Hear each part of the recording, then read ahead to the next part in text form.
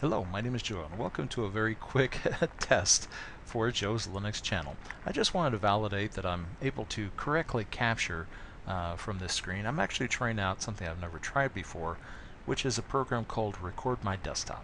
You can usually find it in the store. For example, here we're looking at one of my Zorin 9 computers, and in fact here you can take a look and we can see what it is. As you can see, this is Hecate, an AMD A8-5545M APU powered system.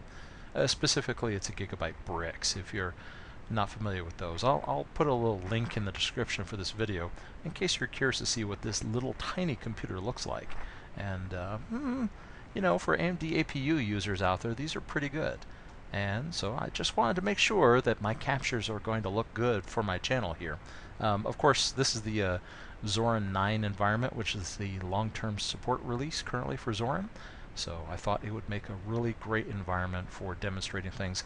Plus, Zorin is extremely friendly for new users, and as you can see, it has integrated support for all kinds of great graphics, and so you can have fun with special effects and silly things.